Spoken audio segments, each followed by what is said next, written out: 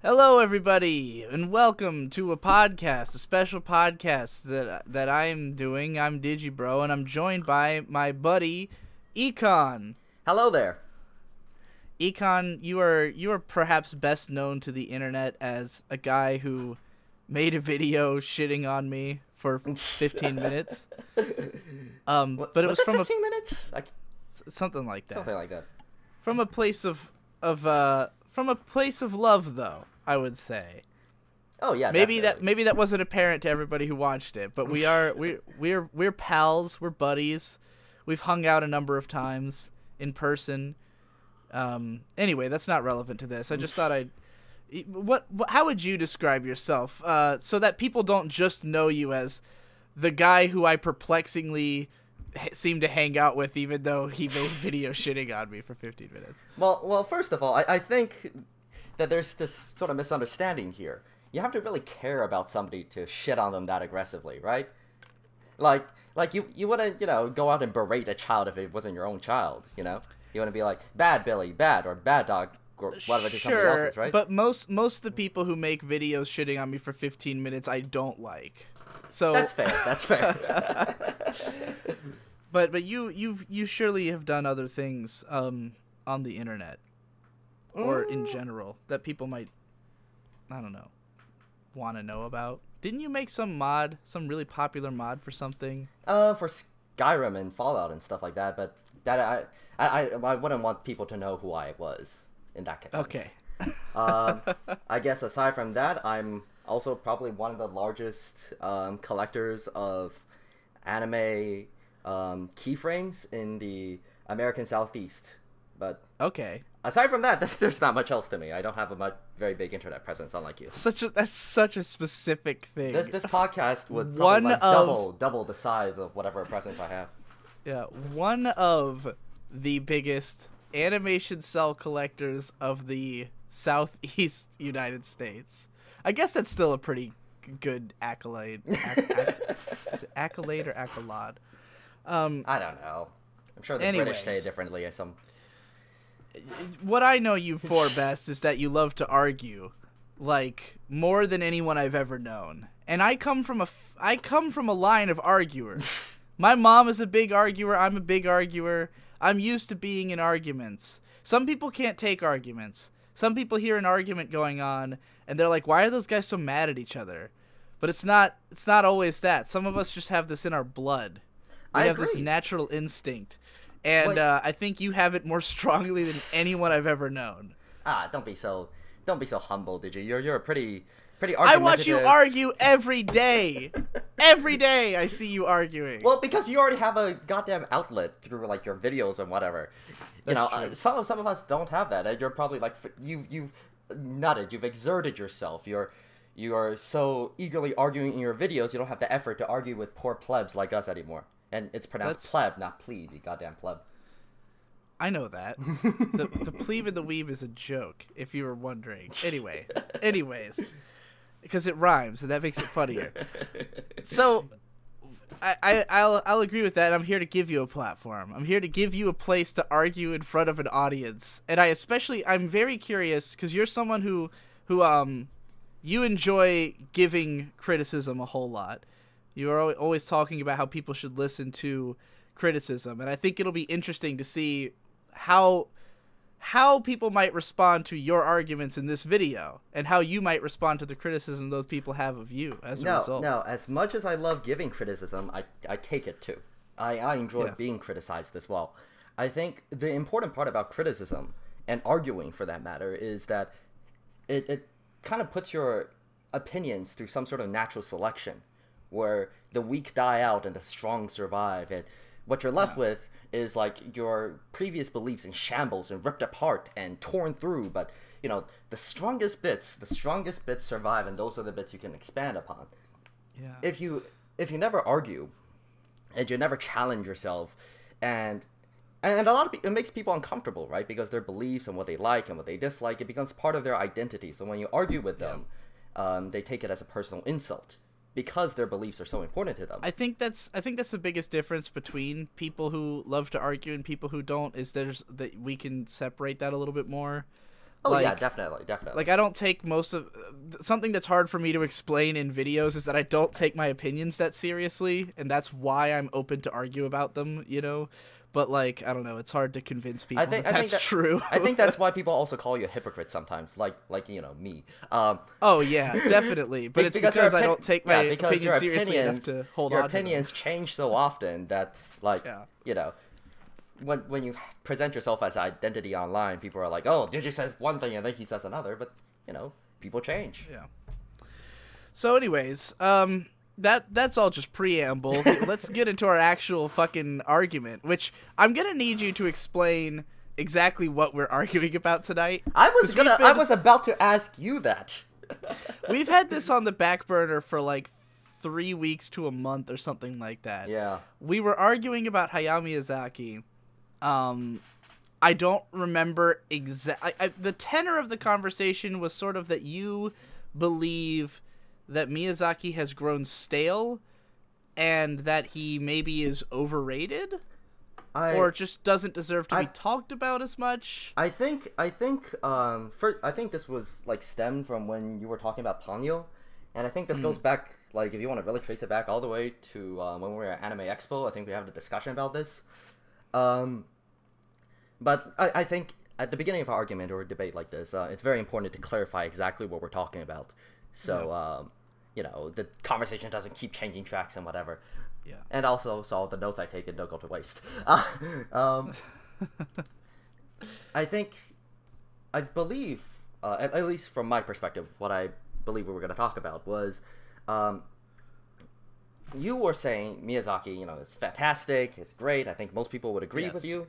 And I was saying I don't think he deserves the praise that he gets. And I think that idolizing him can be a very bad thing. Okay. So my criticisms are that, I think Miyazaki is overrated.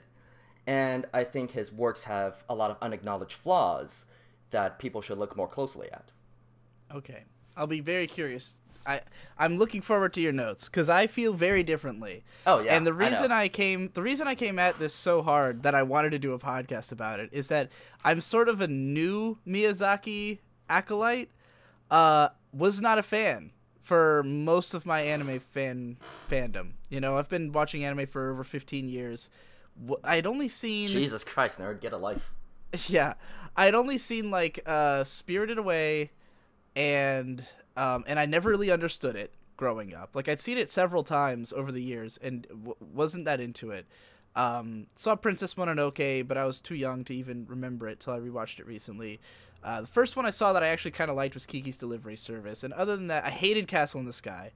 And it wasn't until a couple years ago when The Wind Rises came out. And I saw that, and, like, a combination of seeing that, Ponyo, rewatching some of the old ones, suddenly I was like a huge fan. And so now suddenly I'm like find myself like I want to defend Miyazaki more than anyone because like to me it hasn't gotten old to see what's great about his movies because I kind of only just discovered it. And so yeah, I like as soon as I've been in the mindset lately like Miyazaki is legitimately the greatest anime director, and like really if anything it's a shame people haven't been paying more attention to him over the years in a weird way.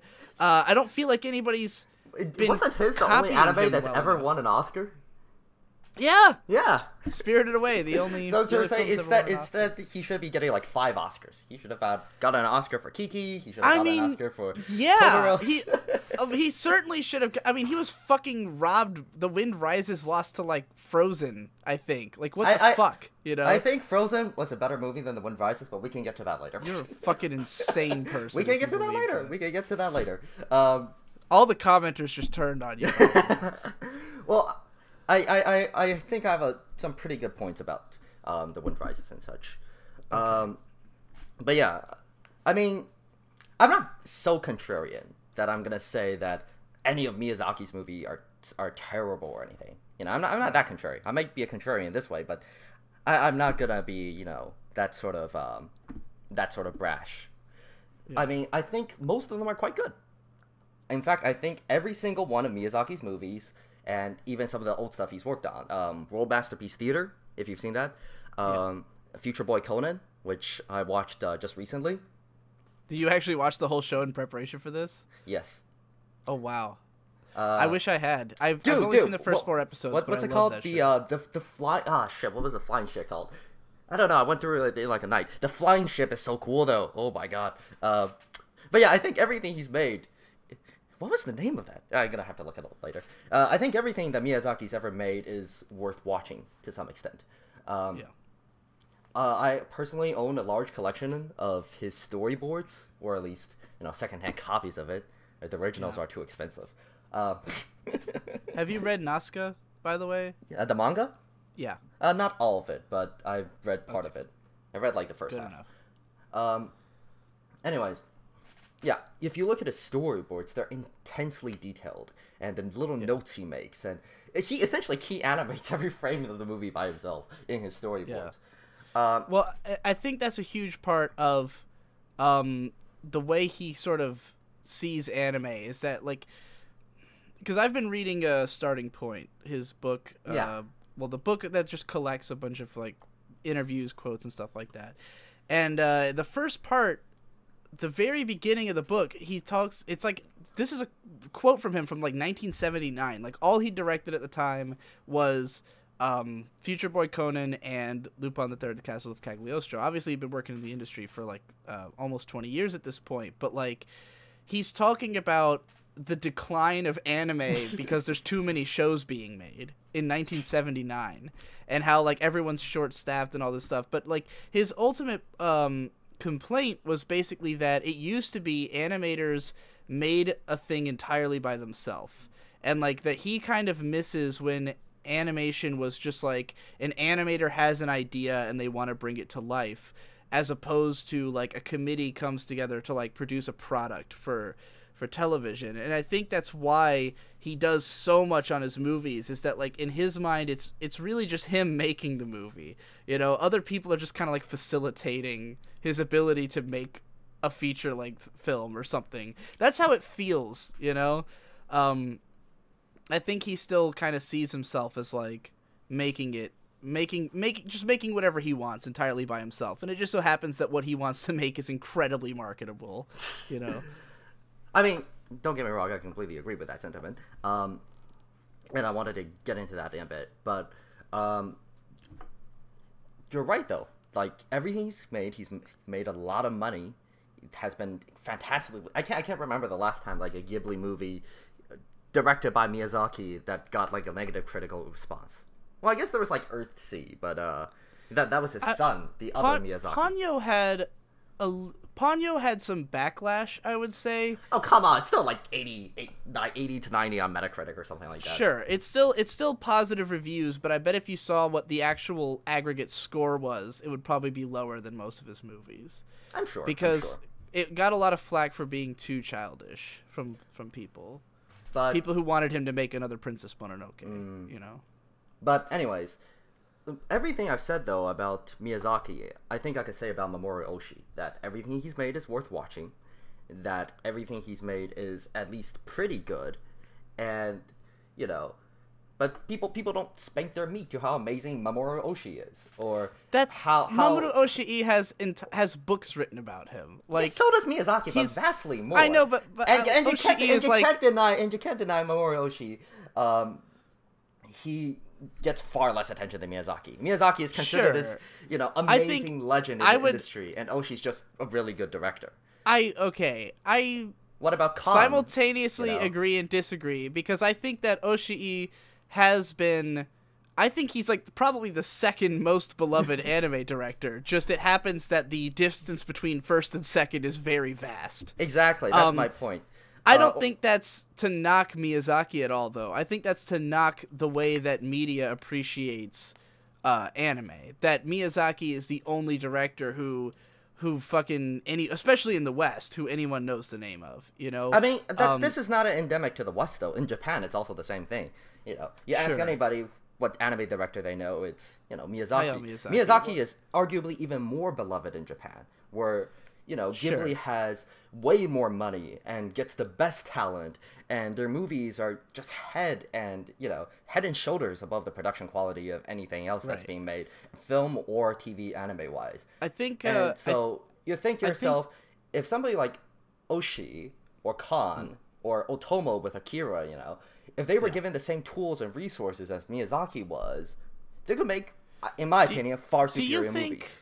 Do you think that Otomo didn't have that level of like? I mean, Akira is one of the most beautiful films ever made. Like, I don't think it's like far below the level of a Ghibli film. It's certainly not of the era. It's definitely it's better looking than My Neighbor Totoro. Came out like the same time. I would say Akira has more visual. Akira has a lot of visual flair.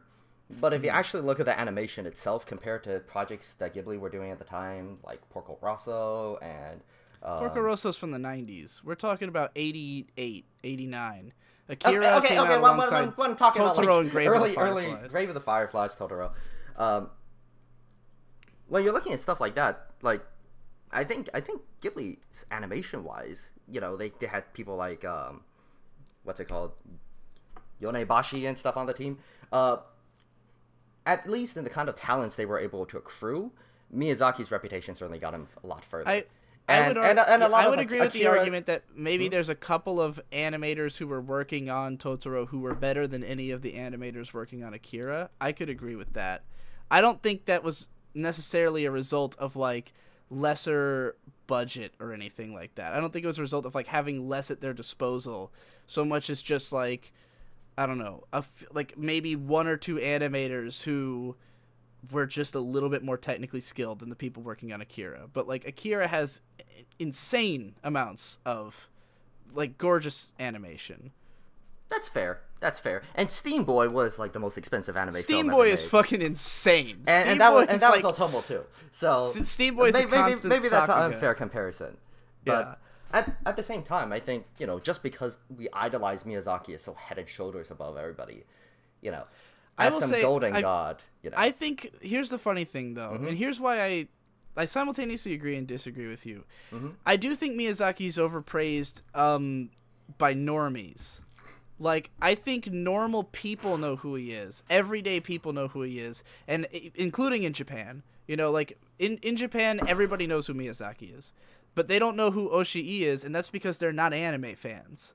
But, like, anybody who cares about the medium would know who all these other directors are. And I think, in many ways, anime fandom and perhaps anime creators have undervalued Miyazaki because they see him as something else. And I know that's how I felt coming up in anime. Like, as a fan, I always saw Ghibli as, like, not anime, almost.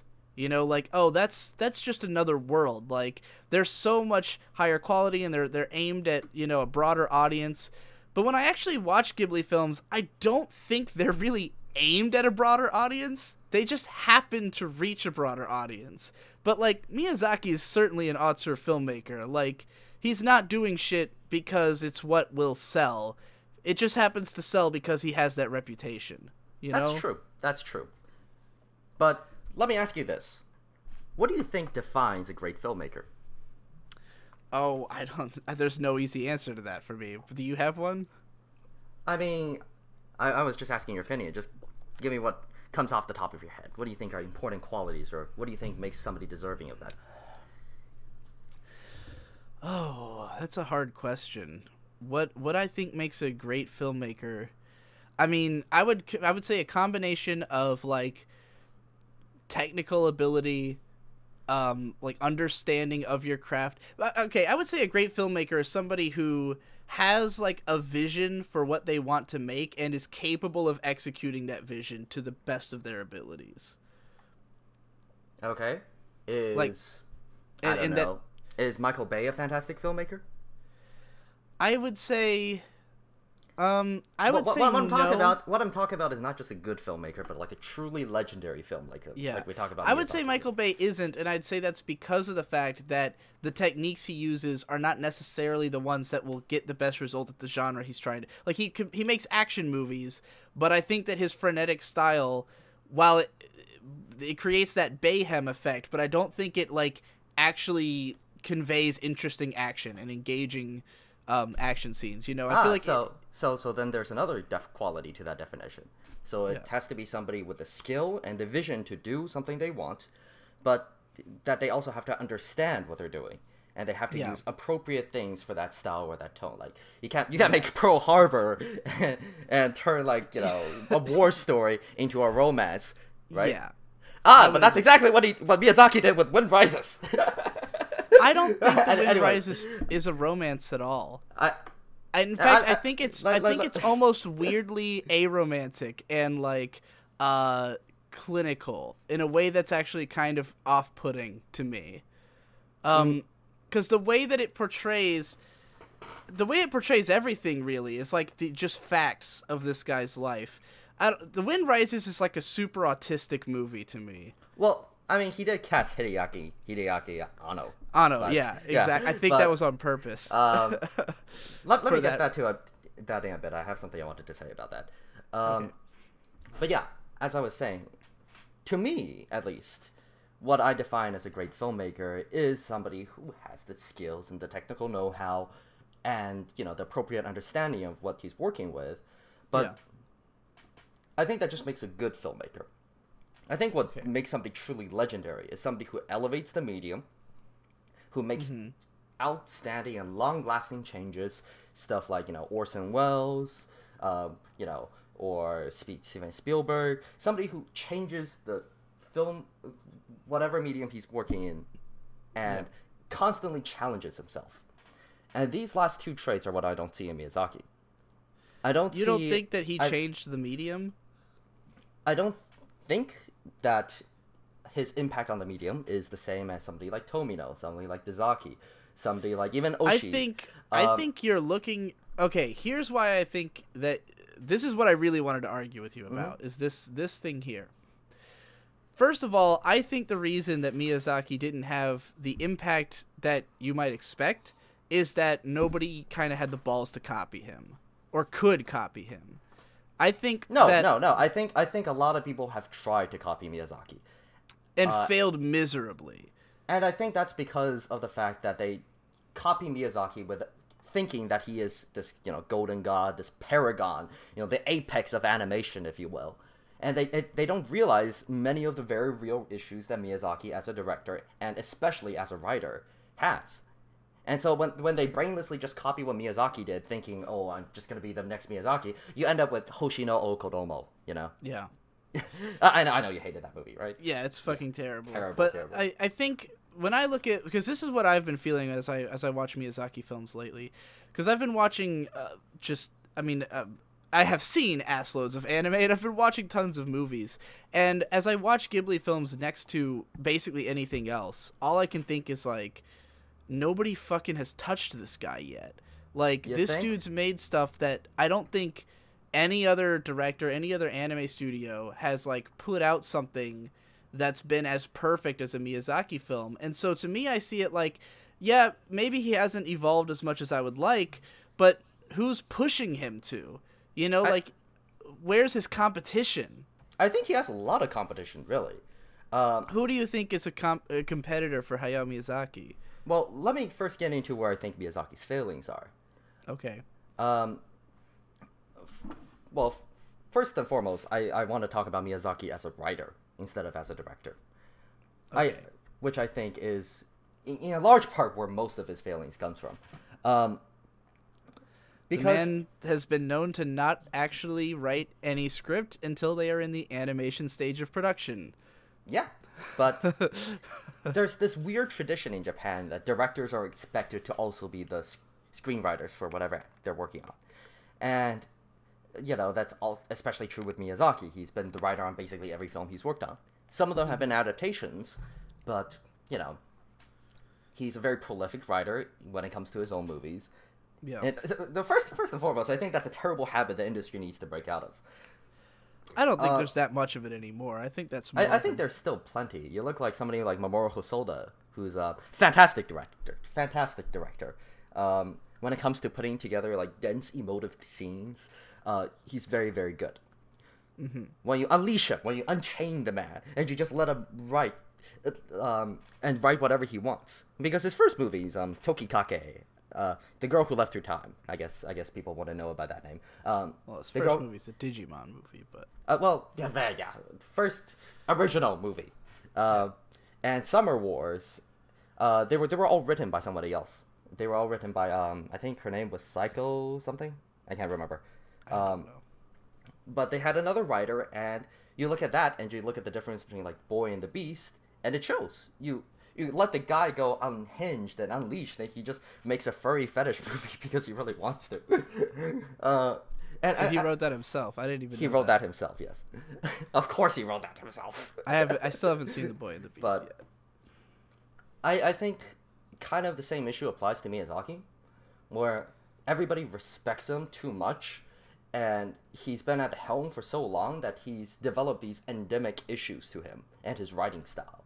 So what are they? What are these issues? Well, before I decide if I agree with you or not. When it comes to his writing, I think the man cannot write character arcs. I think the man is very, very bad at writing character arcs. Give me examples. His characters tend to start very flat and unemotive. A lot of Give the me times examples. Give me examples. Give you examples. For example, whenever he's working on a wholly original story, he falls back into very similar templates. There's always a child protagonist. I mean, we could talk about every single Ghibli movie there. Yes. Some bad guy who's, Well, actually, give me an example of a bad character arc. A bad character arc. All right. Let's talk about The Wind Rises there. All right. Okay. All right. Let's talk about The Wind Rises there. I think The Wind Rises was Miyazaki's attempt to break apart from the mode of what he usually does, which is, the man usually does, well, for the first part of half of his career, he was making copies of Future Boy Conan, and then after Princess Mononoke, he was making copies of like Spirited Away. But when it comes to Wind Rises, that was the most original movie he's put together in a long, long time. And when I went into it, and what it was advertised as, I was expecting this careful, character drama about the pursuit of beauty and the challenges that artists face to get them. Mm-hmm. And I think that's kind of what the movie was going for, but it got lost in itself. And it just ends up being, the first half of the movie being about a guy masturbating over airplanes, and the second half of the movie is a mediocre love story. And I think that's, you can't deny. I think you came into that movie with expectations that were different from the ones I came into, and I don't remember feeling that way.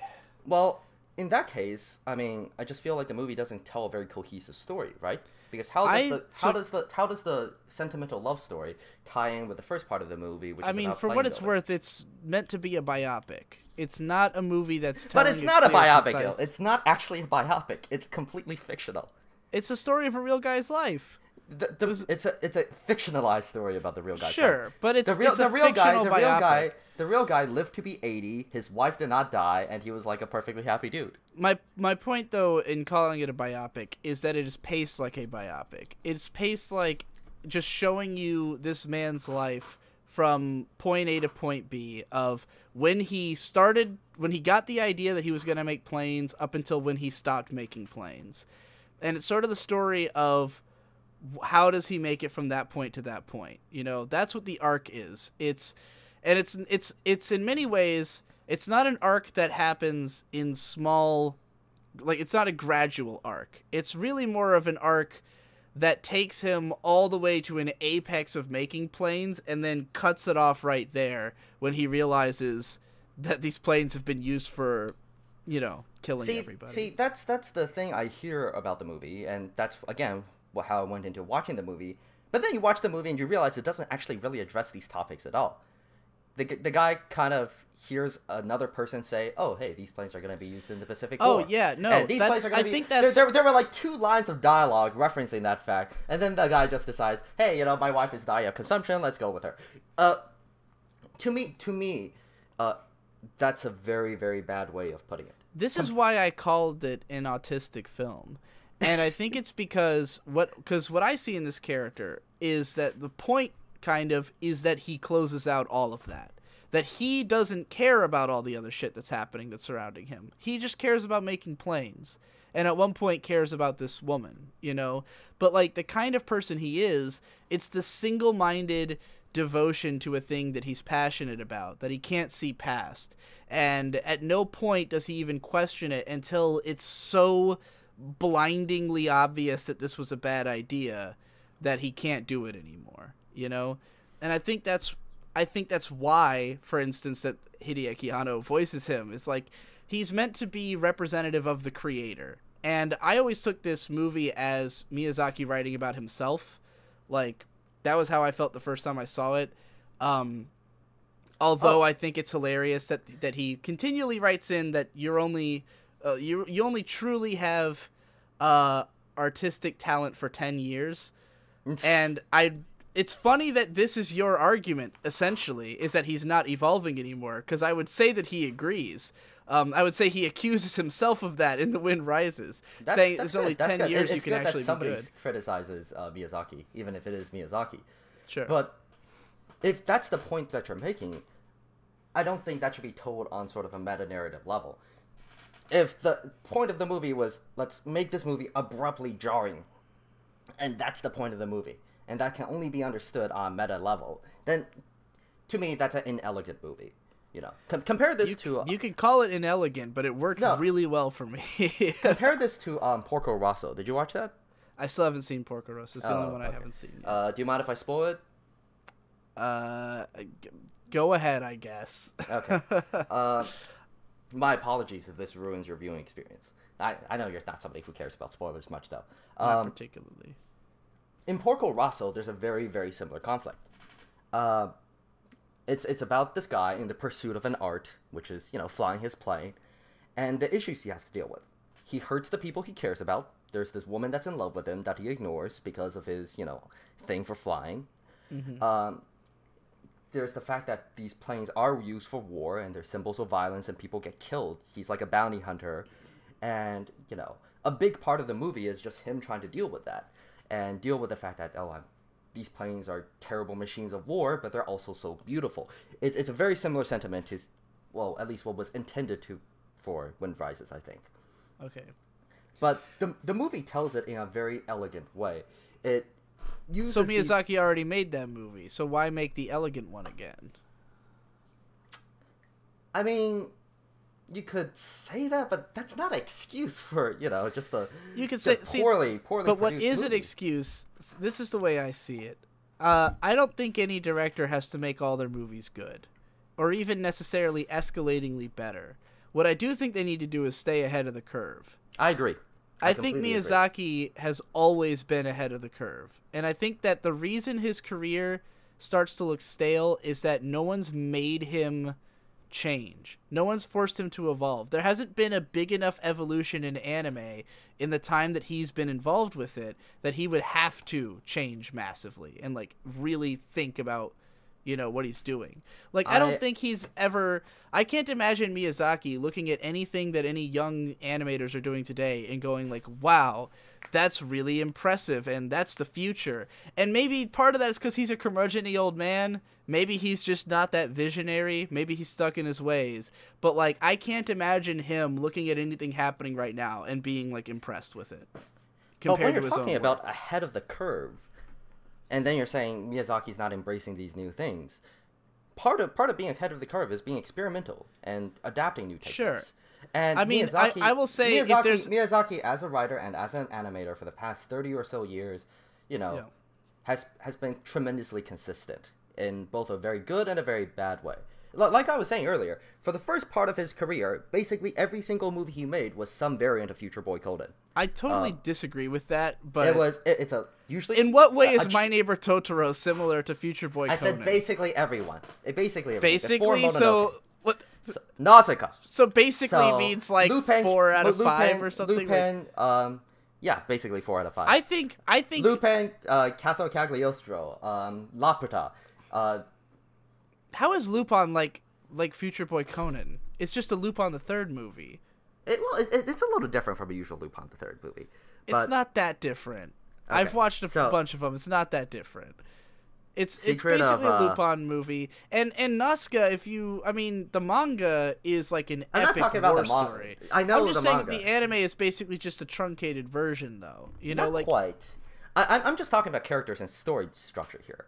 For the first part of his career, I definitely see stuff like Nazca as having been heavily influenced by the World Masterpiece Theater stuff. Or not even just that, but also the early Isao Takahata films. Like, I see Nazca more as being like Horus, Prince of the Sun, than like Future Boy Conan, which of course Miyazaki worked on. I think they're all fairly similar in a way or another, and I think a big part of that is influenced by this stuff they did on Future Boy Conan and World Masterpiece Theater, because there was this thing for these adventure stories. I think as of My Neighbor Totoro is when Miyazaki came into his own and was I think that was a fluke at the time, but like in anticipation for a type of filmmaking he would take up in the future, because Totoro, that was pretty early in his career. Not really. Totoro came out at the end of the 80s. Like, that's pretty fucking deep. Dude's been working in anime since the 60s. That's true. But either way, when I'm talking about Conan, what I'm saying is there's usually two protagonists, a young man and a young woman, and they discover like an ancient secret of some sort, and the villain's connected to it somehow and wants to use it for evil. And this ancient secret is generally something that goes against nature and the natural way things are. And then the villain, in his hubris, he dies or runs off, and the story ends with a moral about how great nature is and how you need to live in harmony with it. And if you think about it, that pretty much describes the stories of Conan, that describes the story of Casa of Cagliostro, that describes the story of Laputa, and Nausicaa. So it's like, sure, that's essentially the kind of plot arc he was working with. That's what he was doing. His career. That's not the first half, though. That's like the first 5 years of his career. You're not accounting for that. In the late 80s, he does Totoro. Next after that, he does, I think, Kiki's Delivery Service, Porco Rosso. Then he eventually does Princess Mononoke, which is more like those previous ones. Like, he's sort of getting back to his roots in a way. I think then he does Spirited Away, goes in a totally different direction. And then Hell's Moving Castle is often accused of being just Spirited Away, like, again. I don't think Ponyo is at all similar to Spirited Away, and certainly not the Wind Rises. I think Ponyo is very similar to Spirited Away. I think, actually, Mononoke was like a shifting point, where this new kind of style of Miyazaki filmmaking that you maybe even a turning point, since that's the name of the book that starts after that point. Literally, that's what it is. It's from Mononoke onwards is turning point, whereas the first book is starting point. I think Mononoke was, for Miyazaki, a very innovative movie. And I think it's a nice way of kind of bridging between these two eras of Miyazaki filmmaking. In Mononoke, we see a villain who isn't just outright evil, and is even sympathetic, and that becomes a theme that he has in most of his later movies.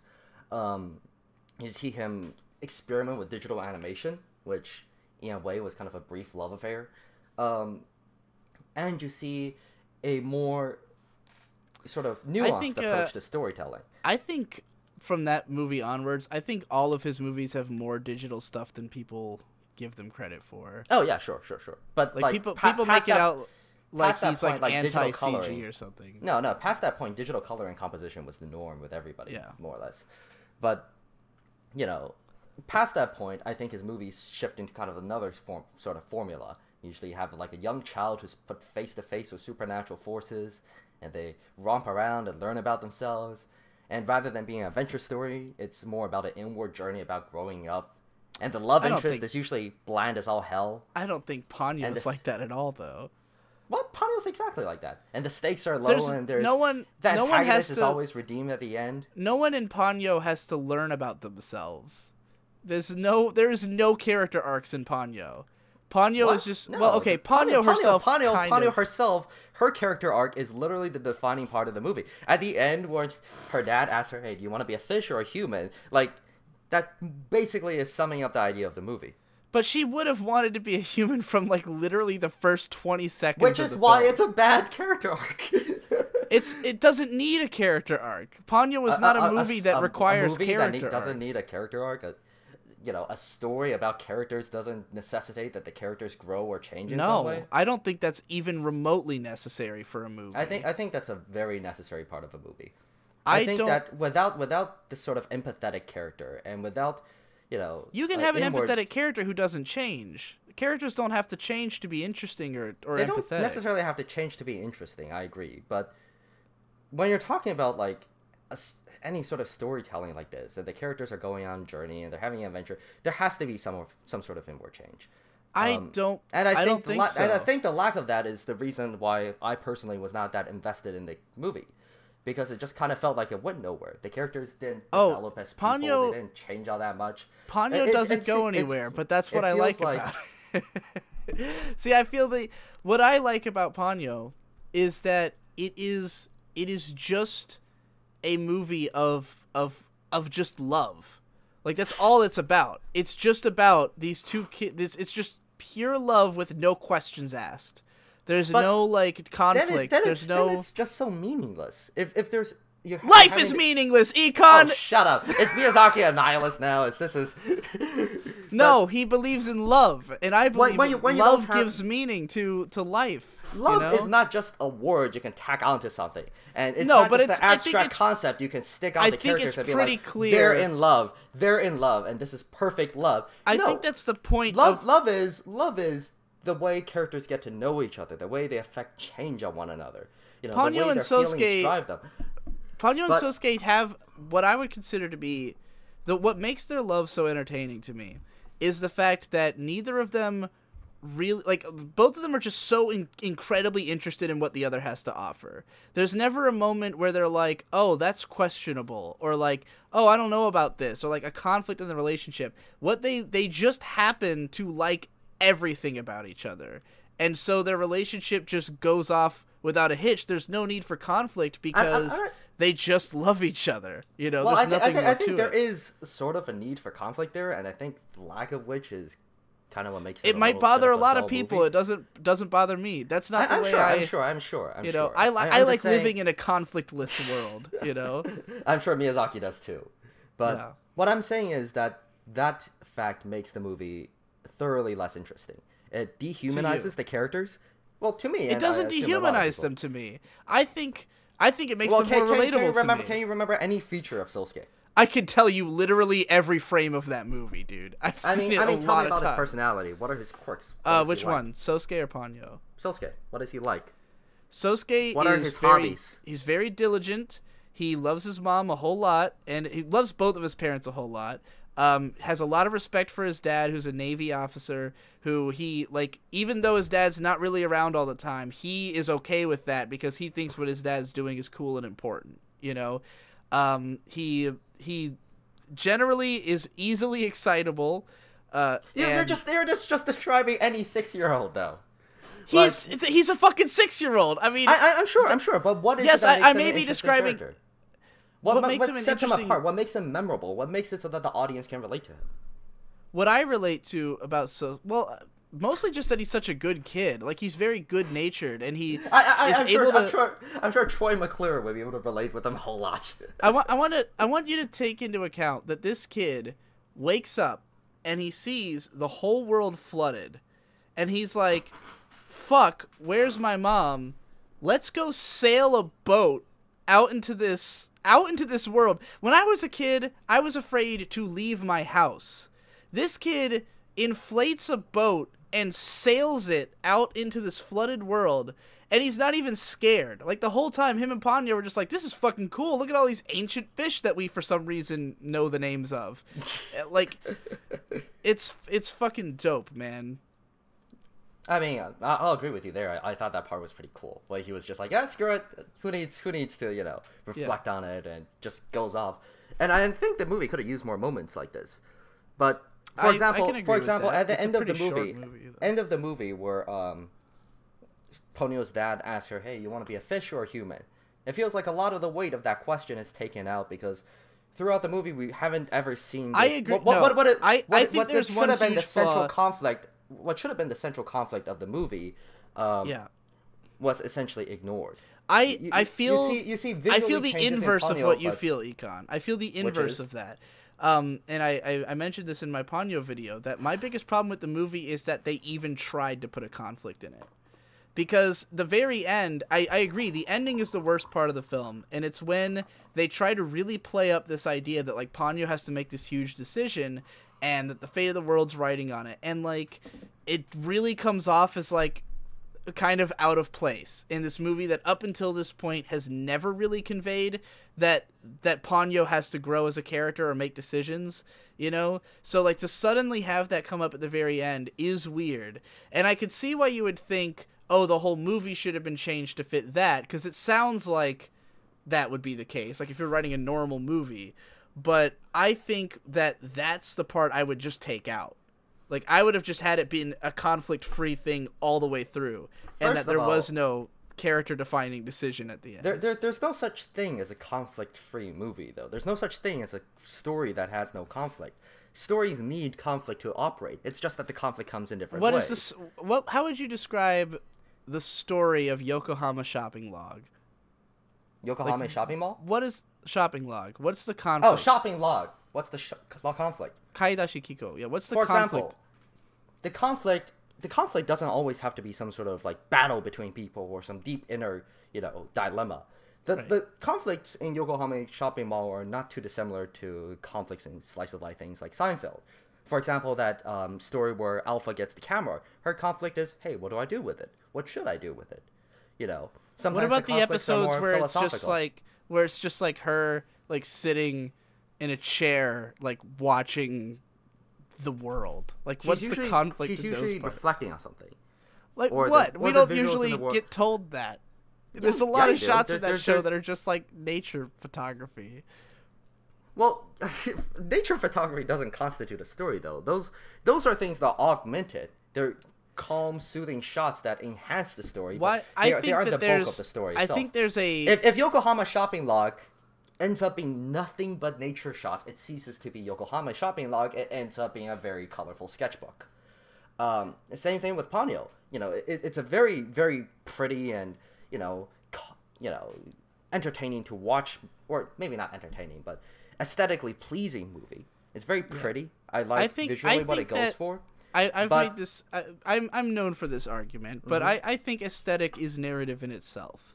I agree, but I think that the narrative component of Ponyo has less to do with the character arcs in their stories and more to do with, like, just what feelings that movie instills in the viewer is more of what is. But then it's just a very expensive tech demo. That's fine. Demo. That's fine. If it's a tech demo that hits you at the core of your soul, then that's completely fine as a great movie. If you want to appreciate the movie as, a extended painting, or some sort of animated watercolor, that's fine. But I think if you're looking at it in such a way that, you're looking at it as a story, as a, plot about characters and events that happen. Do you think that a great film has to tell a great story? Not necessarily, but I don't think you can be half-assed about it. I think you either go all the way or you go none of the way. You either create something extremely expressionist and experimental, or you create something that actually has a story to tell. I think that's a little extreme. I think Ponyo kind of walks the line between the two. I'll admit, in some ways I wish Ponyo concerned itself less with having a story, just a little bit. I don't think it needed to be, like, totally art house, but I do wish that it concerned itself less with having a story, so that people wouldn't get the wrong idea about it. Like, even then though, I think I don't necessarily think having a story goes to the detriment of your whole aesthetics as narrative thing, though. No. In fact, the best movies are ones where they're used in unison, and a strong aesthetic narrative is used to reinforce themes and ideas and the plot itself. Look at Spirited Away, for example. I honestly thought that movie was, I still think it's a fantastic movie. Yeah. You look at the way the character develops, and you realize that the aesthetics of the movie reinforce that fact. Sure. Chihiro starts the movie as this kind of whiny brat, and then through hard labor at the bathhouse, she becomes more responsible, more adult, and when she goes back to her parents, at the very end of the movie, she does so a changed person, and that's what we can relate to. That's what makes it empathetic. That's what makes it a story where, like, oh man, something bad happened to Chihiro or Sen or whatever. That makes us feel bad. But I relate to the characters in Ponyo. I think you might be the minority in that. I am the minority. I know that. I'm just saying that for me, it is a perfect film. Like and I think Sorry, almost everything, almost any piece of media can be perfect for someone. Even if it's just that person has such a low media literacy that they just can appreciate a lot of bad things. But like, I do think Ponyo's a movie that I kind of apologize for. It's not a movie that I consider to be like, oh, everyone's gonna see why this movie is amazing. It's much more personal, than other Miyazaki films like Spirited Away, which, like, yeah, anyone can tell that that's a masterpiece. Okay, I didn't hear like what you said for the past like however long. Oh, goddamn! Your audio bugged out. Yeah. Well, it wasn't important. All I was really saying was that I appreciate why Ponyo is more of a niche thing that appeals to me personally. Oh, sure. As opposed to Spirited Away, which I think is... I think you should understand why people might have complaints about that movie, too. Certainly. It's not hard to understand why people would complain about Ponyo. Of the anime I consider favorites, there are few that I don't think most people would not like agree are masterpieces. Oh yeah, sure. I still don't understand why you like Psycho-Pass, but I've made like 100 videos about it. So if you really want to watch none of them, if you really want to go down that rabbit hole, but yeah, Spirited Away, as I was saying, there's this whole story arc, there about this character that develops, and that makes her empathetic. Ultimately, when we watch a movie, we want more than the visuals. We want more than the atmosphere. We want depending on who you are. Depending on who you are, but for the general audience and for human beings in general. And what film directors are we trying to make the argument of whether or not Miyazaki should be like widely heralded as the greatest anime director? Because like if the argument you're trying to make is there are other directors who are more deserving of the level of like mainstream acclaim he has, then I could get your argument better. No. My argument from the beginning was always that Miyazaki has flaws. He should not be treated as everyone has apex or the flaws. pinnacle of animation. And as I mentioned, these flaws are things like character arcs. I believe his lack of innovation, and ultimately, I do not think he is somebody that should be imitated. And I'll get to that in a bit. But I will agree. I agree that he shouldn't be imitated, but I mean that on its face kind of way. Like, I think the problem with, for instance, The Children Who Chase Lost Voices is that it's not imitating Miyazaki's ethos. It's just imitating the very bare bones elements of his aesthetic. I don't think Miyazaki's ethos should be imitated either. That's where I disagree. I think there needs to be more people who are willing to go totally insane on making what they consider a perfect product. I agree, and I don't think Miyazaki does that enough. I think Miyazaki's approach to creating anime is kind of like the approach that Jiro Ono has towards making sushi. He believes that by holding his craft, by sealing himself in a room and just chopping the little fish into bits, he can make perfect anime. Right. And I don't think that's a proper way to go about it. I agree. But when you're talking about any sort of art like this, it's not a work of, you're not trying to draw a perfect circle. You're trying to make something that people will relate with, that will affect people, and that will be aesthetically pleasing. Here's what I think. And you can't do that without the input of others, and you can't do that without constantly trying new things and changing yourself. Here's what I think compare Miyazaki. Here's what I think would make me come around to your side. Okay. If there was a director who I thought was consistently making better films than Miyazaki, then I think it would be easier for me to say, like, this dude's doing things wrong. I think there is. Who is? Who? Takahata. What? Isao Takahata. Isao Takahata. I don't like his movies. I mean, that's fine, but a lot of his movies are very period and people specific. They don't tend to have the same kind of international appeal that Miyazaki's movies do. However, I do believe they're solidly better movies. Takahata goes out of his way to try new things, He never sticks himself to a genre. He constantly switches between different sources to adapt and different kinds of stories to tell and different demographics and genres. One minute he'll be making Grave of the Fireflies, and the other minute he'll be making a movie about raccoon balls. Yeah. I'll agree that he's more innovative than Miyazaki. When you come to his work, you see that this is a man who's never satisfied. When you watch something like Omoi de Poro Poro, you see so much experimental stuff that he's doing. Lightening the corners of the frame, such for that nostalgic feeling, or creating a scene that's 5 minutes focused on eating pineapple. I mean, can you imagine Miyazaki doing something like that? Yeah, I agree. But it's that kind of subtle characterization that I think that Miyazaki tends to lack when he's doing something. He doesn't kind of put in this effort to make people empathetic with his characters, to get people really into the heads of the characters. He's much more concerned about moving the story along, the fantasy, and the atmosphere of it all. Not to say that he hasn't. I think the character arc in stuff like Spirited Away and Porco Rosso was terribly interesting. The way Porco Rosso starts at the beginning, and because, you know, it almost feels like some sort of Hemingway-esque metaphor for the lost generation of World War One, where Porco Rosso's kind of disillusioned. He's like, I don't need to participate in human things. I'm a pig now. I'm above all that. Pigs are clean animals.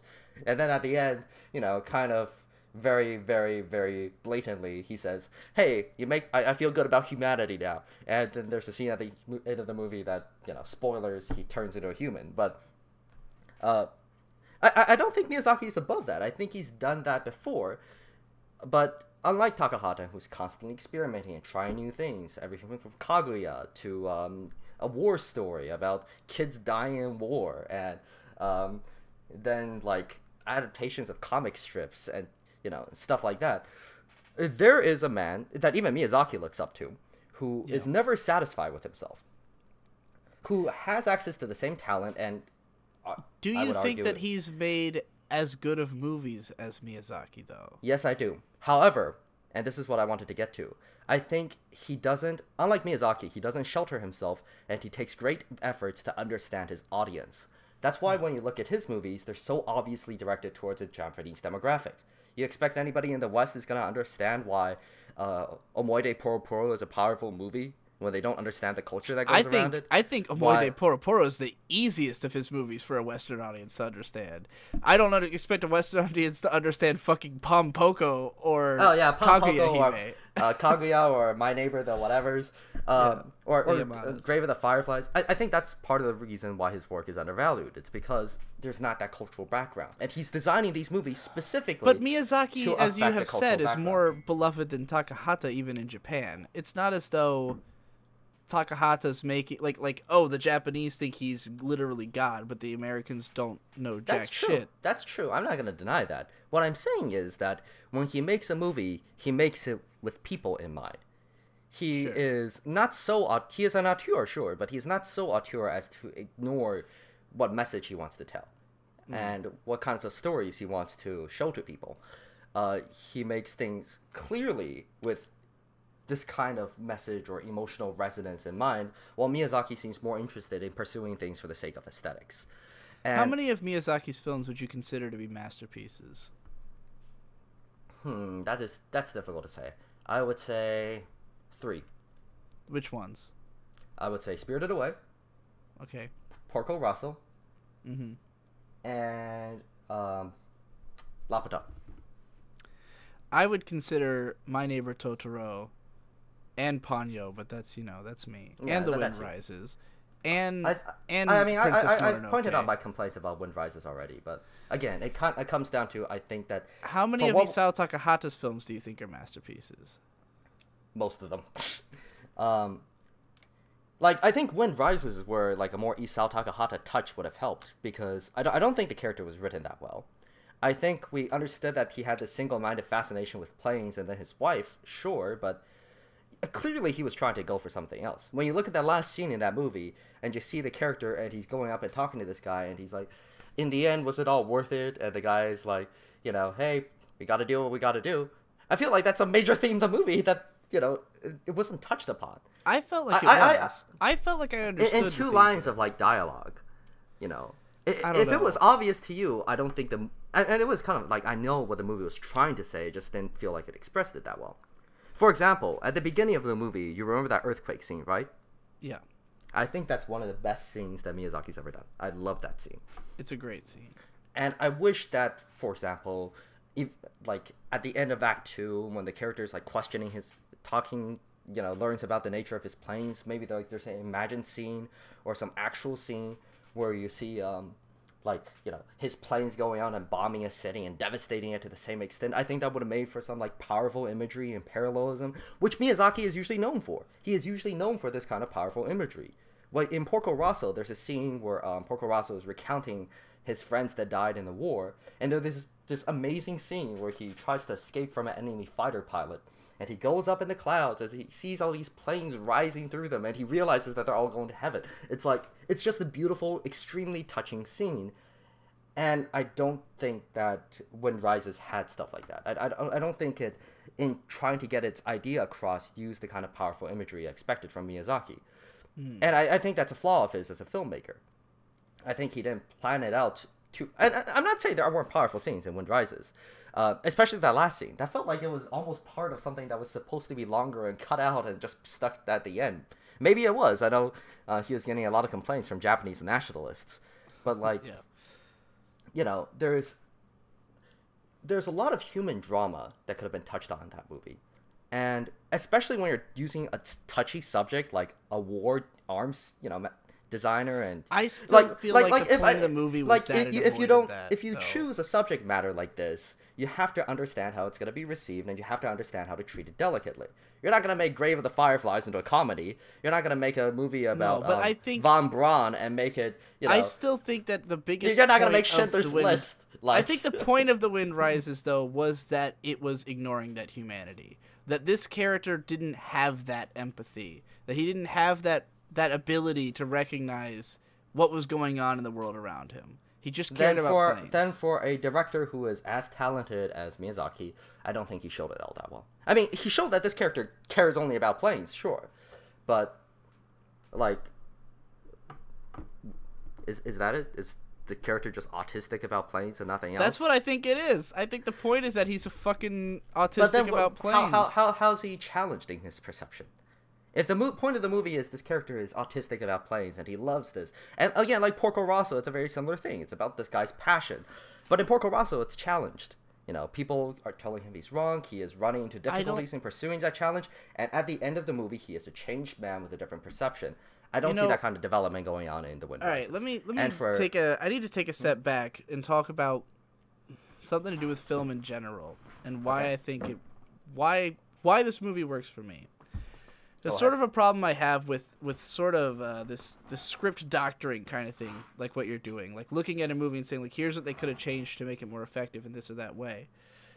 I think that we approach making stories too similar, saying, like, here's what makes an effective story, but as a result, there's stories we're missing out on telling, stories that don't have the same kind of satisfying and clear arcs, that just have abruptness, that have, like, you know, something like The Wind Rises, where it's one way the entire time, and then at the very end, it's like, oh shit, shouldn't have been making planes, you know? And I think that in many ways, you know, like, life can be like that a lot of the time. Life can have these moments where you don't have a gradual shift in your perception, you just suddenly feel differently because something happened, you know? Like, and I think that movie does a good job of, like, showing that this guy wouldn't have changed his mind for any other reason. Like, it took seeing, like, oh, fuck, everyone's dead.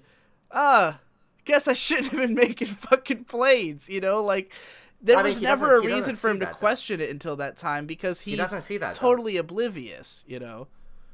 I don't think he actually ever confronts that, though. Like, again, there's, like, 2 lines of dialogue in the movie, and then a scene at the end. At the very end.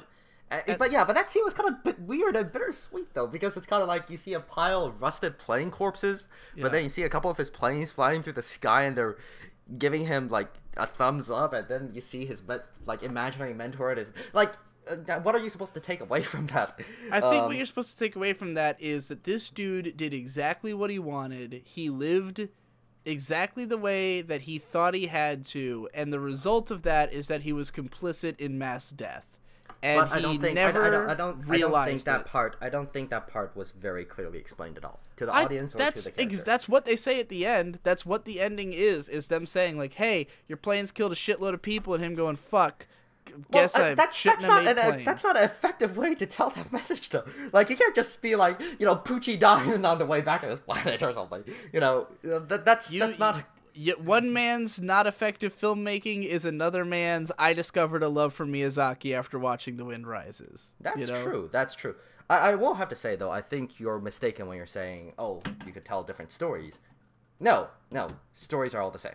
Like, you take a script writing class, you study film for any amount of time, you realize all these stories are basically all the same. That's why they're boring. That's why everything's fucking boring. Well, then you're just tired of, like, repetition. Then you're watching this movie as a novelty item, which isn't. I watch every movie as a novelty item because if it doesn't give me anything new, then I think, why the fuck did I just watch that?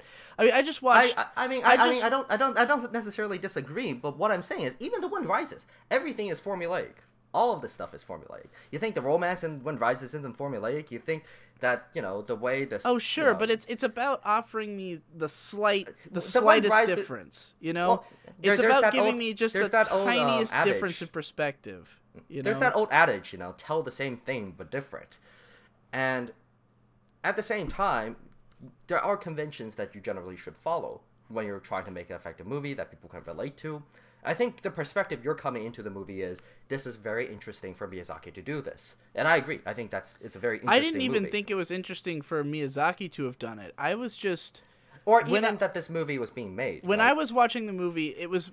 I will say that it was coloring my perception that this was supposed to be his last film, and that so many people were regarding it as a sort of retirement ode. Because of the fact that the movie is about, in the end, a guy retiring from this thing he's been intensely passionate about for a long time. And so when I watched this movie, thinking of it as, like, this is Miyazaki's statement, like, this is his last movie, this is him saying, like, here's what it was like, and this is how I'm going out. And so that was kind of how I took it, and that was why the 10 years stuff, for instance, resonated with me so much. The characters being like, there's only 10 years, you're really creative, and me being like, Miyazaki's been making movies for 40 fucking years, what are you talking about, But that definitely had a lot to do with why I enjoyed the movie so much. I'm not disagreeing, and you can enjoy a movie, even if you think it's not perfect or if it has flaws. I can't enjoy a perfect movie really if it's not fun for me. No, I'm not saying. I mean, if it's not a quote unquote fun movie or whatever, I wouldn't say it's perfect. But again, these things are all based on perception, right? All I'm pointing out is that there are ways that Miyazaki could have made his character development more effective. That he could have, gone and express these themes more clearly, and if he does a suitable job and it's good enough for you to enjoy and you find something about it to enjoy, that's fine. I'm just saying there were these parts in this movie that were inconsistent, that could have been done better, and that did not meet the intended goals of its creator. I just don't know if changing those things would make the movie better from my perspective. Maybe it wouldn't. I can say there are some things that you could tell me, like, if they changed this to be like this, and like I can judge it and go, okay, that sounds cool, or I don't know, but like, I didn't come away from The Wind Rises thinking, man, there was something missing there. I came away from it just being like, fuck, that was a cool movie, like, I don't think, and there have been, like, if I want to get critical of Miyazaki, I think Kiki's Delivery Service is a movie with a lot of issues. I rewatched that recently, and my biggest issues with the movie were sort of that it has an arc, but I feel like it almost belabors its points a lot. It's sort of got this almost episodic structure to it, and we understand from pretty early on, like, what Kiki's problem is, like, what is the conflict, and then we kind of just watch that same conflict play out until it gets worse and worse and worse until she finally breaks, and then the resolution of it is really fast and not really satisfying, because right after we've got this whole speech that she's given where she's like, I'm gonna, like, oh, I need to like self-actualize and like think about who I want to be and all this kind of shit that she learns from the artist lady. It then suddenly just becomes like third act action scene and she has to save a kid and then everybody loves her. And it's like, that's a movie where I do feel like, man, the way this movie was put together was obviously a collection of scenes more so than a movie. You know, like they went, we have to do this scene, then we have to do this scene, then we have to do this scene, but those scenes all are saying the same thing. So it gets repetitive and, you know, it just feels like a bunch of set pieces strung together more so than a properly written film. Probably some of that has to do with adapting a whole book into just one movie. Well, I don't know. To be fair, that's kind of what Miyazaki does with all his movies. Most of them are adaptations. I mean, I think those are valid criticisms of Kiki's delivery service. However, I think the fact that it has a character arc at all, that it has, you know, a character realizing something about themselves, makes it superior to something like Ponyo or I totally disagree. Totally, completely disagree. Because I don't find... Because, to me, a character arc just makes me go, oh, it's that arc that I've seen before. Like, character arcs don't impress me. Like, a character changing and growing as a person and being relatable is not interesting to me. Because that's every human being on Earth, and I hate most of them. You know, like, I don't know. Everybody has character arcs. Everybody develops. Like, why is that interesting? More so than, like, seeing crazy shit you've never seen before. Like, that's super interesting. If you want to really get into a technical level about it, it's because when people watch a movie, they want to be able to vicariously experience things. And if you don't make your characters understandable and sympathetic, then they cease to be human, the audience becomes alienated. Of course, if you're just personally, you know, misanthropic and don't like that sort of thing, and you prefer to watch something that's a technical spectacle and beautiful and, you know, or just alien. Sometimes I just want to see stuff that is alien and sterile and, you know, completely elegant, but without that kind of humanizing nature. That's fine. That's part of your taste. What I'm saying is that when your movie sets out with these kinds of goals, and your movie, for example, in Ponyo, you know, you clearly try to build these themes up through the movie, and it fails at that. I don't know if it did. I think don't know how much. I don't know how much of it was. Like, the thing about Ponyo, and Ponyo is supposedly an adaptation of The Little Mermaid. Obviously, it's taken hella liberties with it. I think it should have taken more. You know, like, that's if I have anything I would point out as a flaw with Ponyo, it didn't need to try to ham-fist in a character arc. And I think I don't know if Miyazaki came at it with the intentions of like, oh, we're gonna subtly hint this stuff and then pay it off at the end. I think it's more like, we got to the ending that was supposed to be there, and then he looked back and went like, oh, we didn't actually set up for this, but it's got to be there because this is The Little Mermaid, and otherwise there's no resolution to this movie, so let's just tack this on, you know? Well, but then, either way, it makes it an inelegant movie. Or at the very least, a movie with some number of flaws that, you know, people find unenjoyable. But I feel like the caliber of things it does right are still, like, grossly above the heads of any other anime. I never said that. Like I said, I think all Miyazaki's movies are pretty good. You know, I wouldn't even call Ponyo a bad movie. You know, maybe I said that earlier. I don't think it's really a bad movie. But I do think the fact is, I don't think people should be looking up to Miyazaki so much and ignoring these flaws that his film works have.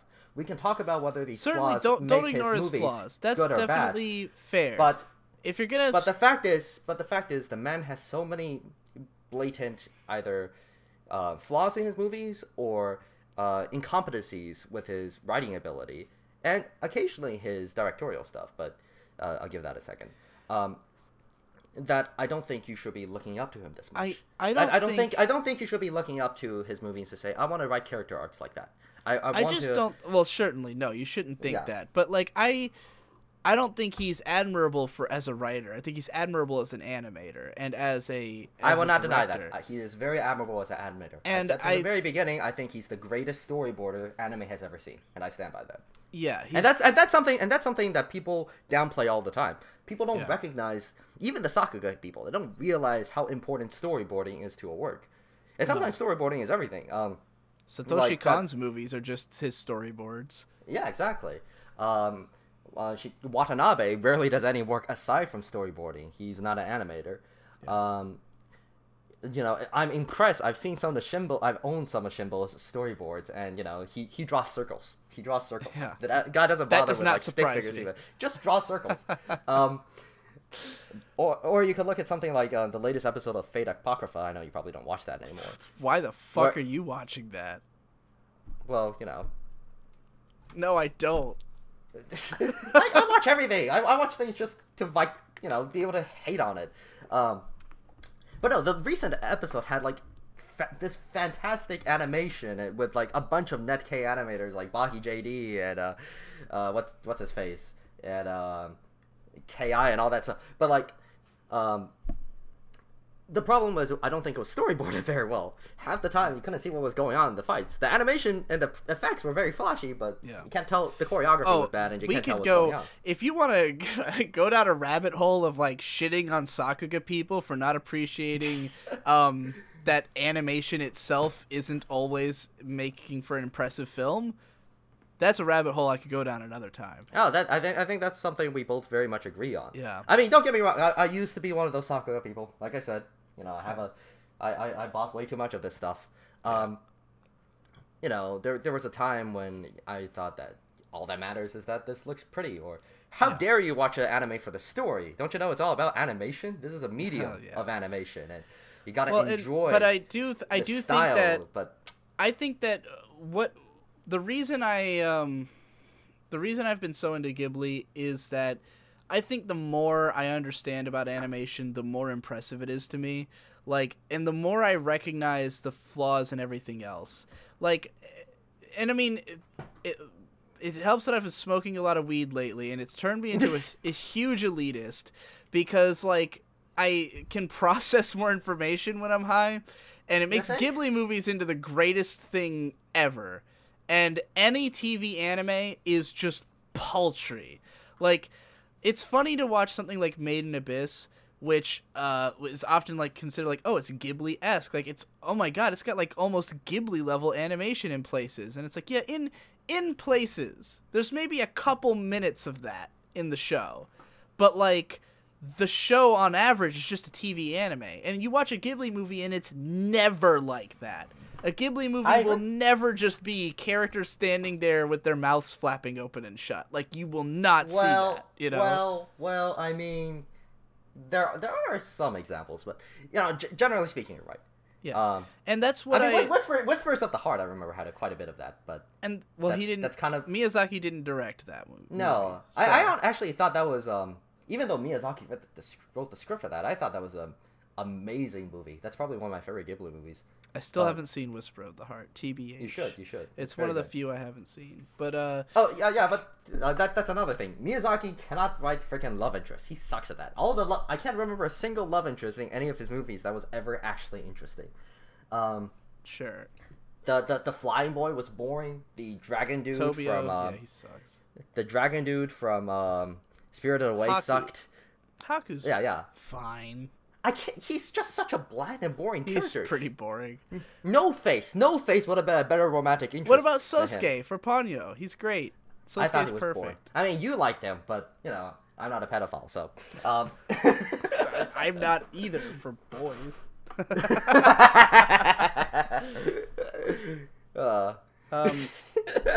Anyway. So, what the fuck was I talking about? I mean, I don't know. When I first heard May's voice, I thought she was a 13-year-old boy. Oh, May's? Oh, fuck you.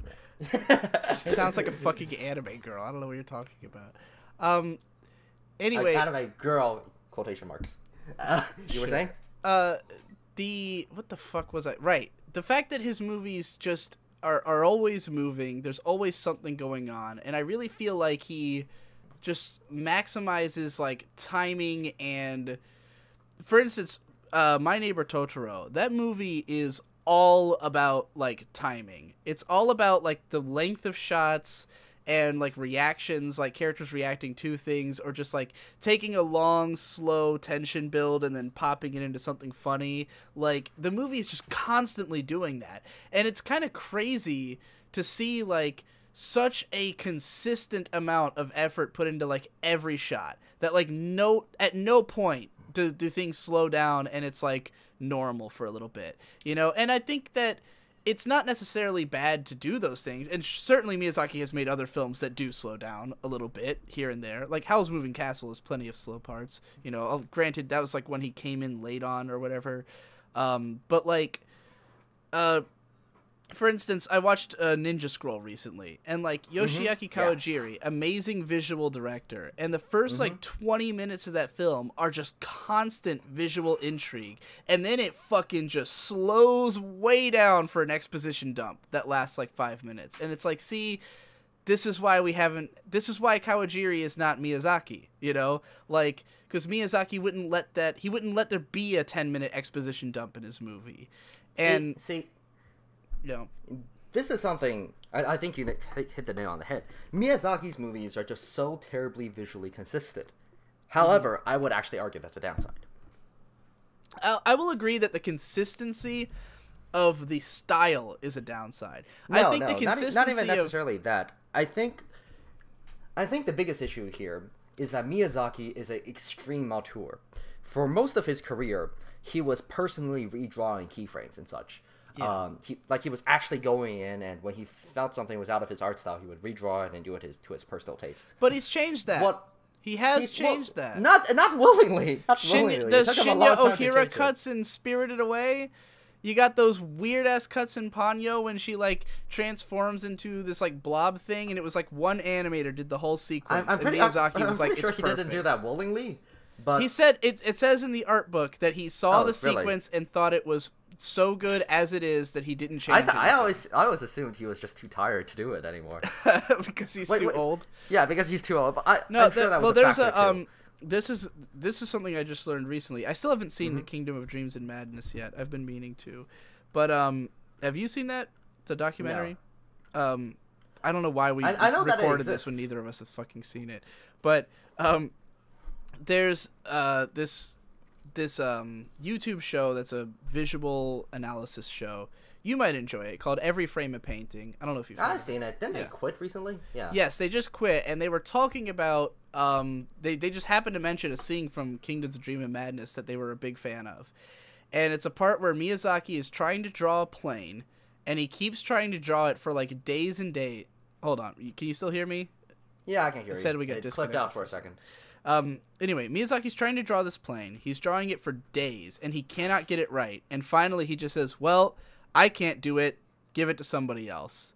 And, like, so he can do that. He is capable of delegation when he realizes he cannot do a thing, you know?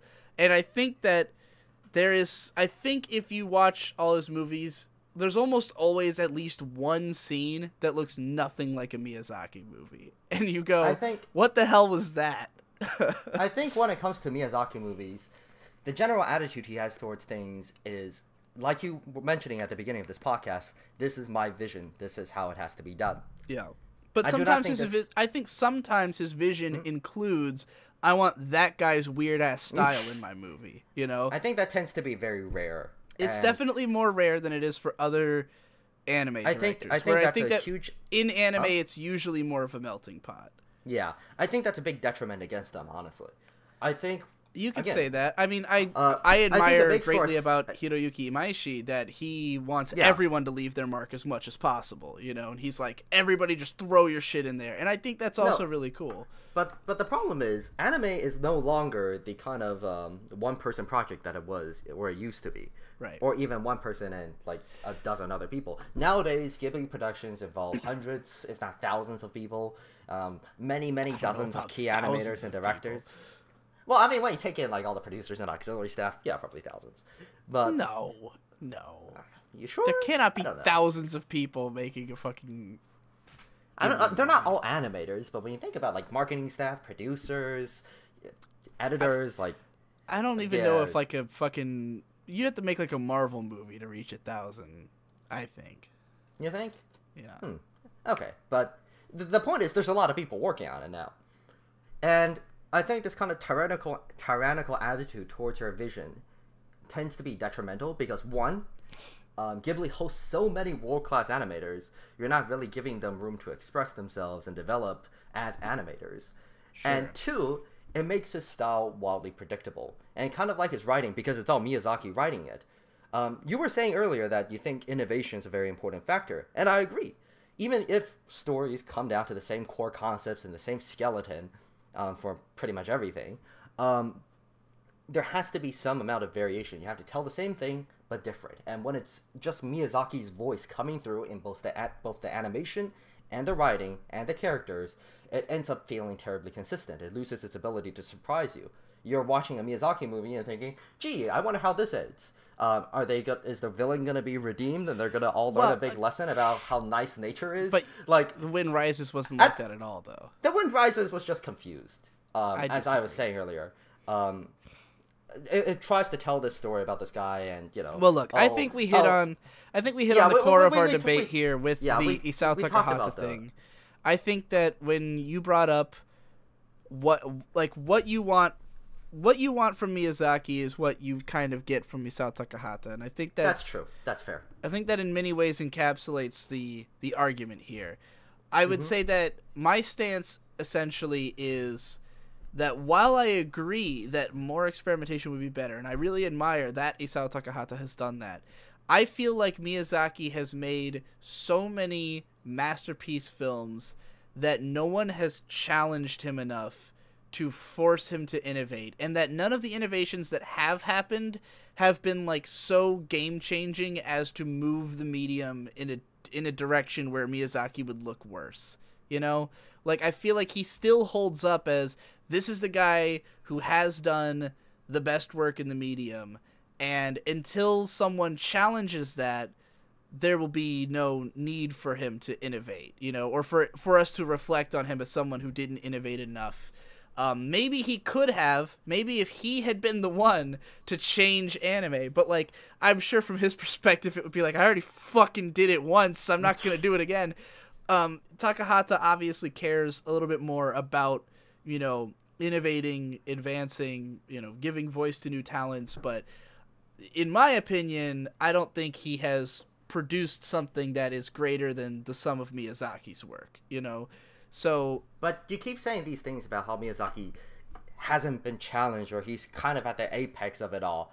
I think, again, that's just ends up being biased, because everybody has this perception that Miyazaki's so great. Miyazaki can't be beat. It is... Everything Miyazaki makes is a masterpiece. So you don't acknowledge the flaws that his movies have, and the fact that I think they have plenty of flaws, but everyone has flaws. Many other movies are superior to his because of I can't name an anime film that I consider personally superior to Ponyo, regardless of flaws. That's fine. Like I think we can all have our personal biases and our personal preferences. My favorite romantic comedy of all time is a shitty 13-minute episode series that Shaft put out back in like the early 2000s. Wreck. Yeah, Wreck. Good ass show. But like, what do you think? What is there any anime film that you would consider flawless? Obviously not. No. And do you think there's any that are like, what can you name an anime film that you think is better than anything Miyazaki's made? Yeah, sure. Such as off the top of my head, we were talking about Takahata earlier. Yes. I would say that I think Poko is better. Really? That's the one about the testicles, the one about, right? The one about the raccoons. Why did I even bring that up? Or something like Grave of the Fireflies. I thought that movie. You really think Poko is better than any Miyazaki film? Hey, Poko keeps appearing on Japanese, animators and film reviewers list of the most influential movies of all time. That movie is influential. Underrated. Yes. Look, I haven't seen Poko, so I'm not going to make any statements about its quality. I've never heard anyone say anything good about that movie, though. But everyone I've ever known who's watched it has been like, yeah, it's just about a bunch of fucking tanukis with huge balls bouncing around. Don't watch it. And I'm but that's what's so nice about it. But maybe I go against. I think I enjoy that for reasons maybe very similar to the reason you enjoy Ponyo. Let's say something like you got a thing for huge balls. I like big. My balls are always bouncing to the left and to the right. But yeah, 2000, was it 2001? Yeah, the Metropolis based on Tezuka's thing. I thought that was a fantastic movie too. I think it's really, dude, it's really interesting that you just said that. You mean the Rintaro movie, right? Yes. That's I like that movie a lot. That movie is critically panned. You know that. That movie, there's split critical opinions on it. Sure. For example, I know a lot of people in Japan panned it, but Roger Ebert also gave it like a sterling review. It's a very divisive movie, but for what it's worth, I think it's on par, if not superior, to some Miyazaki's best work. I love the way it uses colors. I think the story it tells is actually very touching and interesting, and I really like a lot of the subplots they got going on. And plus, just on a personal level, Ray Charles in the background. Come on. I do love that movie. But I don't want to I can't argue against you in any way other than to say, oh, that movie's critically panned, because I haven't seen it in 10 years, but I remember loving it, and I've been meaning to watch it when it came out. Yeah, you should rewatch it. I've seen it twice, but both way back in the day. But I've been on a Rintaro kick, so I feel like I'm a burgeoning Rintaro apologist. So, but even stuff, famous stuff like Akira, Ghost in the Shell 2. I don't really think any of these movies, or I forgot to mention, Beautiful Dreamer. I love that movie, but I don't think any of these movies are terribly inferior to Miyazaki's top work. I think perhaps they don't have the same kind of animation budget, but they also don't suffer from a lot of the crippling flaws that some Miyazaki's movies have, like what's it called? Very repetitive story plot lines, or characters who are unempathetic, because Miyazaki isn't really that good at writing character arcs.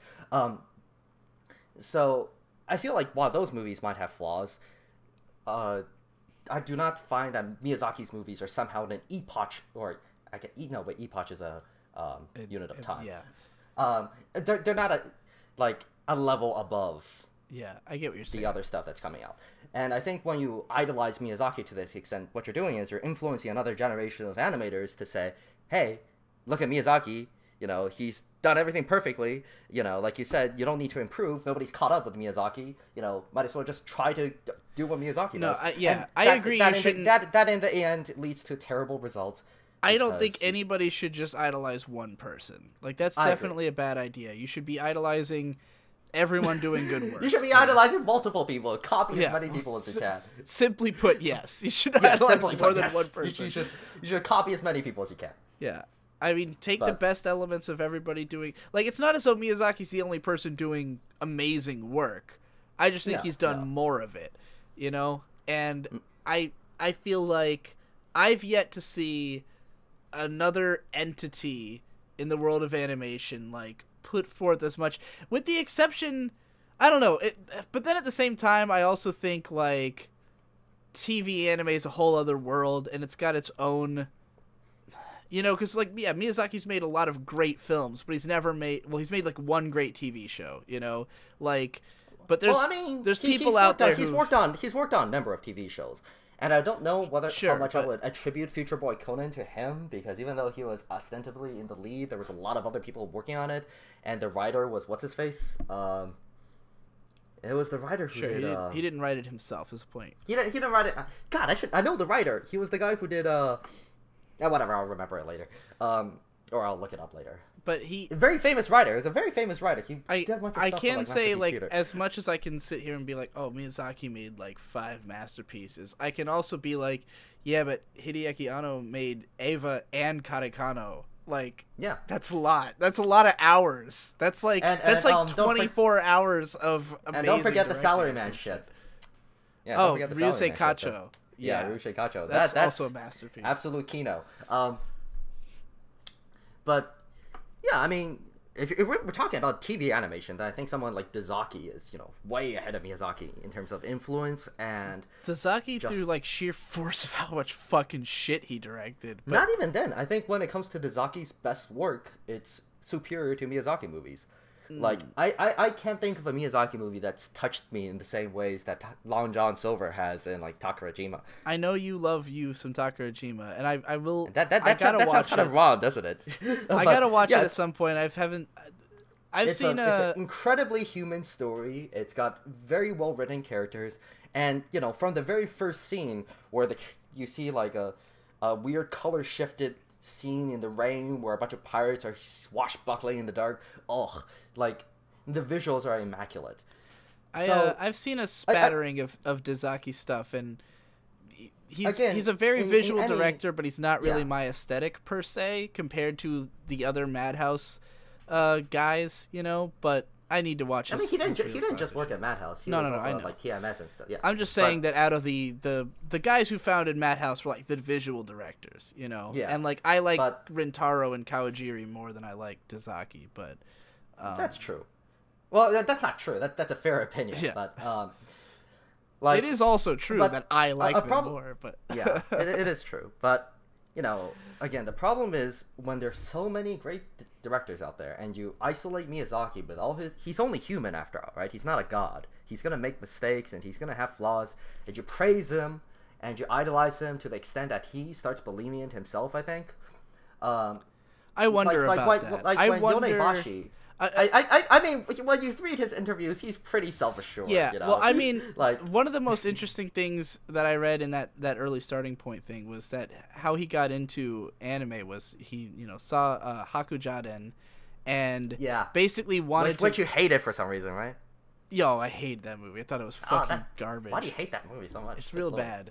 But he the funny thing about it is that he saw the movie, he was obsessed with it as a teenager, and then he got into the industry hoping to make something as good. But then he said after about 10 years of distance from when it came out, he thought it was shit and thought he could do better. That was his motivation. That sounds like Miyazaki. His motivation was like, I wonder if I could make like a way better version of that, and I think he did.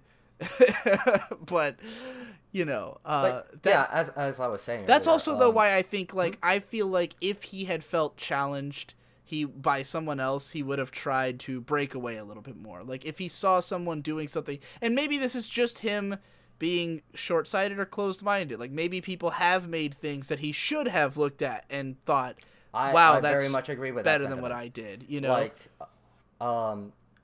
I mean, I'm not saying he should jump on like the Netcade train or anything, but like during the late 90s and early 2000s, there were certainly a lot of experimental stuff going on with anime. Yeah. I know you like Anno and stuff, and directors and Miyazaki loves Anno too, but I don't know if he looked at it and went, "Oh, this is better than my shit," He probably just looked at it and went, "Oh, this is the second best guy." I don't think he likes him that much. I know Miyazaki has a lot of respect for Takahata and a lot of other directors, but I don't think Miyazaki's the kind of guy who looks at it. I'm pretty sure he's made comments about Evangelion before. I remember reading them where he said he didn't like it that much. Or was that Tomino? I can't remember. That sounds like more of a Tomino thing. Miyazaki and Anno are like pals. They're like hang out. They used to work together, but I know that in some cases Miyazaki doesn't really approve of Anno's work. And I mean, Anno doesn't approve of Anno's work, so I guess they could be buddies about that. But yeah, like I was saying, because people respect Miyazaki so much,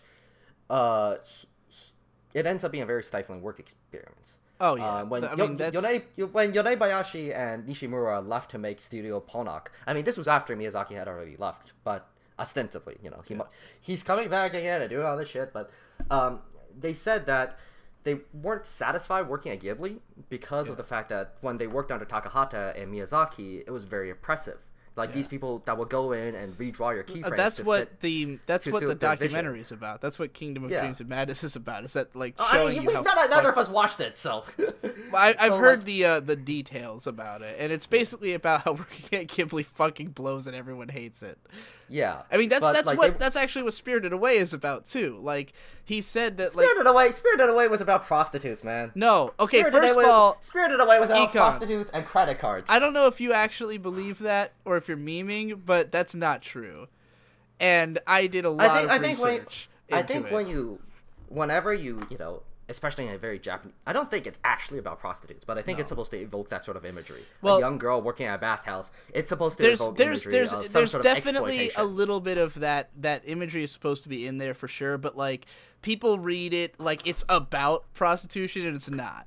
It's about and Miyazaki is like explicitly said that like his biggest influence for it was like young people who come to work at Ghibli is like what Chihiro's supposed to be. And like he like saw it as himself as Yubaba, and like he is just this oppressive slave driver, but like if you are diligent, you might find reward in working there, you know? And like that's like explicitly what the movie's about. I think that's just a microcosm of it. I think the movie is also about like, you know, Japanese economics and stuff, but sure. That's probably like a different discussion we could be having. You have to watch my Spirited Away video before we have that discussion. I made a You keep making all these videos and you expect this everybody was years to watch ago. them. I made a 30-minute analysis of it. Like they're all like an hour's long, and nobody has the time for that, man. People are gonna have the time to sit through this 2-hour podcast, apparently. Oh shit! Is it like 2 hours? Yeah, it's like an hour 40 minutes. 140. You want to wrap it up? I'm sorry. Yeah, sure. Got any closing statements? Well, I feel like I already made my closing statements, so no. I tried to wrap it up like 20 minutes ago. We went on another tangent. My bad then. We went on another tangent, I guess. It's fine. Do you have anything you want to plug here while we're here? Since this is going to be probably seen by a minimum of 10,000 people. Oh, you're too greedy. You're too greedy. This is going to be seen by a minimum of 2,000 people. Look at 10,000. 10,000. Oh, wait. 10,000? Okay. Yeah, this is going to be seen by a minimum of 10,000 people. Yeah. You think it'll get that many viewers? Absolutely. I'm posting this on After Dark, which averages that much, and this is an anime-relevant topic, so it could have up to 40,000, depending on who watches it. So, do you have anything you want to plug? There to 40,000. Maybe I'll make a Etsy video store soon. I did want to make a video response to your thing on Shinkai, so I could plug that. Put my Twitter in. Are you gonna make your own channel, or are you gonna keep using Nino's channel? I'm not gonna keep using Jimmy's channel. Jimmy's channel is dead as like all hell. But I'll probably make my own channel. So if we're expecting a response video or anything from you, where should we? I guess just follow your Twitter. Everything will get posted there. Just follow right? my Twitter. I'll just probably use my current account for my channel. What's if you the want to stick that in the description. I don't care. What's the @ for your Twitter? It's like outsall OUT_SALL. For the love of me, I can't remember why I picked that name. Okay, so @out_Saul. Follow E-kon on Twitter if you're curious to see. First of all, if you want to watch him fight everyone in Anti-Twitter. If you want to watch him argue with every fucking person in the Anti-Twitter sphere, oftentimes without realizing who they are, like arguing with Miles from Crunchyroll for like hours without realizing that he's Miles from Crunchyroll. Or sorry, Anti-Twitter guys, like, you're not that relevant. I don't know you. Or screaming at Kevin from Sakugaboru all the time. Or just arguing with anybody. Go follow E-kon on Twitter and look forward to when he possibly puts out some response videos. Hey, we actually got this fucking podcast done, so I believe in some things. You know? Yeah, we were gonna do this for like ages, and it just kept getting delayed. Yeah, like you had time, I didn't have time, and I had time, and hey, we'll probably do another one if we have another argument that we both feel passionately about enough to. Oh come on, we will. Yeah, we can have one like once a month or something. Yeah. All right, that's it, everybody. See you later.